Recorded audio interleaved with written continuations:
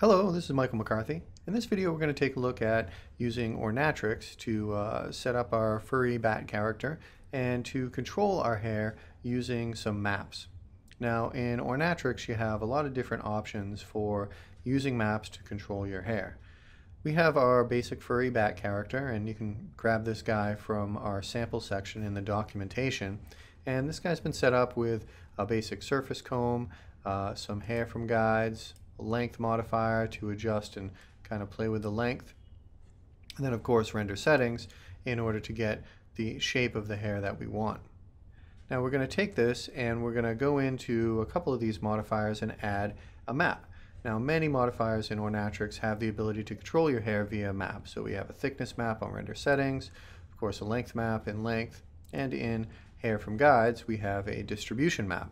And if you want to, you can click on these maps. You can use any map that you want, a parametric map or a bitmap that you might grab, as well as vertex color.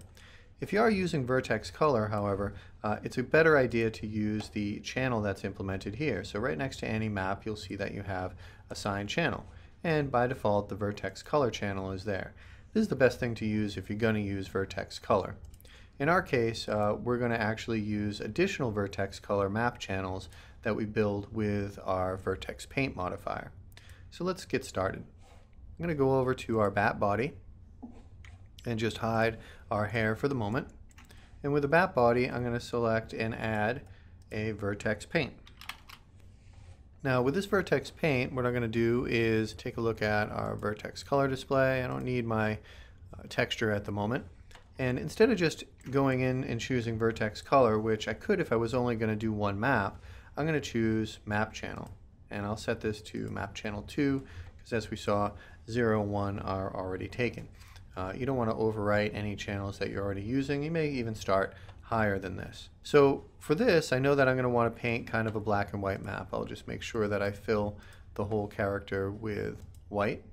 And then I'll go in with a black color, and I'll decide where I want to paint out some hair for distribution. So around the lips, if we kind of take a look here, you can see I have some areas where I have hair kind of growing on the lips, especially on the top here, and that's not something that I really want. So I'm going to go in and paint that out with the black. I'll go and click on my paintbrush, and I can just kind of click and drag to paint. Now I've already set up some material IDs in this scene, so I don't really need to worry about really the nose or inside the mouth or anything like that. So, I can be pretty liberal with how I'm going about painting this. Make sure I get inside here.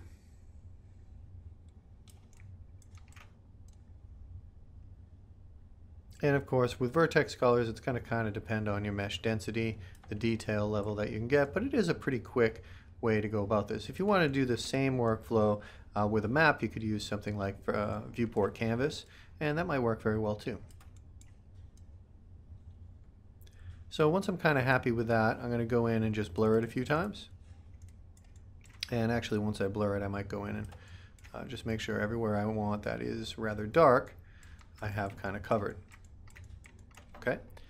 So I've picked my channel. I'm going to go with vertex channel 2, and I'm going to just rename this to mouth 2, so I know what channel that I'm working with just if I need to take a quick look. And let's select our bat hair. We'll unhide it. And now under my hair from guides, I'll go down to the distribution map. And you can see that map channel 2 is there, and I'll choose assign. Now you can see that all the hair that was in this area that is black has been kind of culled back, so we don't have any distribution there. And that's a good way to either get rid of or get more or less. If I wanted more hair in some area, then I might go and paint white, which is kind of what we're going to do for the length. I'd start off with a gray, and then I'd build up from there. Let's try that with our character's length. Maybe we want this belly hair to be a little bit longer, or maybe some hair above the eyebrows. So to do that, I'm going to go add another vertex paint to my character. So just go to the modifier stack. I'm going to add another vertex paint. This is something you could probably do with layers if you wanted to. I'm just going to do it with another vertex paint because that keeps it easy for me. I'm going to set it to map channel 3.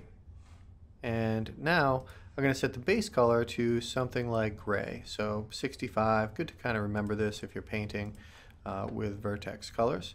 We'll paint the entire thing there. And then I might go in and I'll just hide the hair and look at the texture.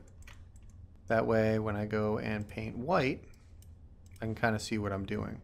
So I'm going to paint white all around the belly. And it's probably not going to matter so much if I have this near the lips, but I am going to probably go back in and just trim it up after I'm done. So I'm going to go in and maybe add a little bit of a unibrow here for this guy. Kind of goes across, maybe up. And again, the detail level is dependent on what you have here. So if I pop out here, I'm going to blur that out quite a bit. Then I'm going to go back in with that 65. And I might just go around that area, because even though that most of that is kind of culled out, I don't want any really long hairs kind of coming up around the mouth area. And I'd like to really trim this back too, so I have something that's a little bit better defined along there. Okay, so I can rename this. I'm going to name that belly brow, and of course that's channel 3. And let's hop back in to our bat hair. So I'm going to go in and just go to the length modifier, and here you can see we have our length map. I'll go to the channel, and you can see that we have the channel 3 here.